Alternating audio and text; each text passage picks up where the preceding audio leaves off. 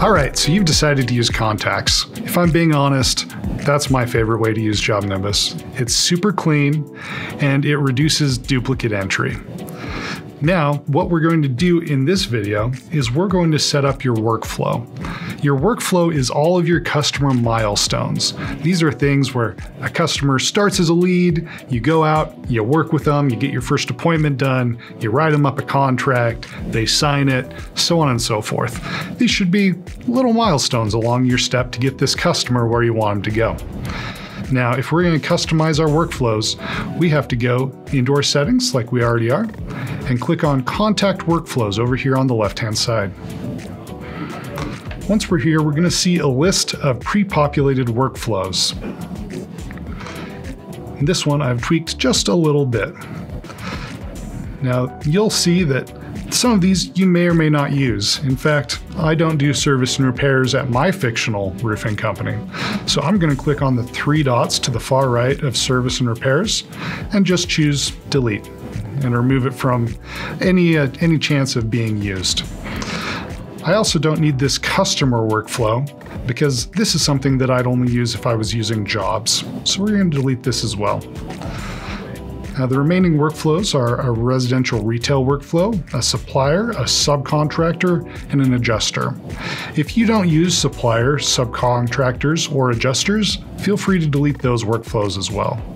Now that we've narrowed it down to just the default workflows we actually want to work with, let's go ahead, click the three dots to the right, and choose Edit to get in and start working on this workflow. Now up at the top, I can choose the name. It's set to residential retail. I'm going to just rename this Customers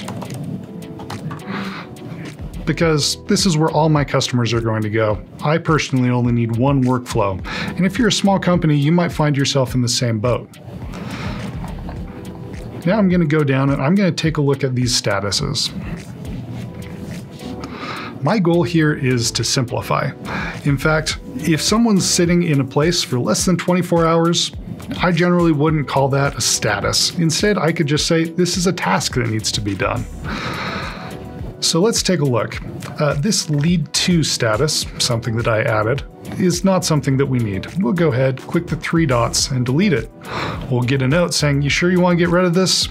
Yes, JobNimbus, yes I do. Appointment scheduled makes total sense for me and my company, and probably for your company.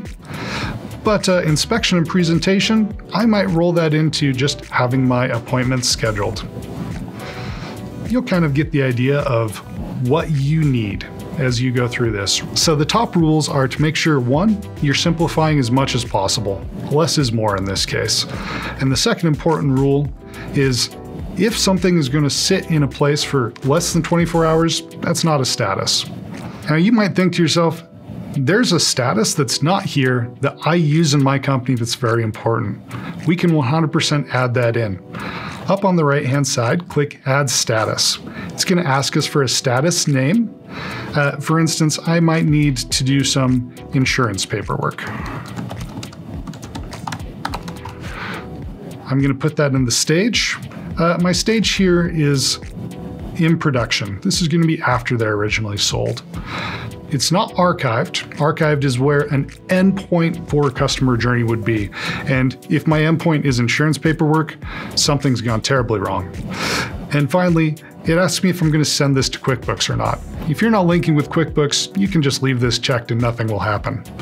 And since I'm not linking this account with QuickBooks, I'm just going to leave it checked. If you are using QuickBooks, you would mark this only when you want JobNimbus to update QuickBooks on the customer information.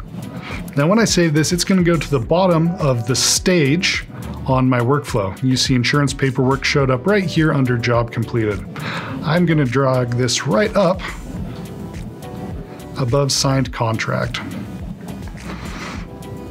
So from left to right, you'll see your status names, the stage that they're in, which is sort of a broader category, whether or not they're archived. Remember, archive should only happen when you've reached a customer endpoint. Generally, this is either going to be when they're lost as a customer or when they're paid and closed. If you're sending them to QuickBooks, and then if it's visible. That's something we don't have to worry about too much right now.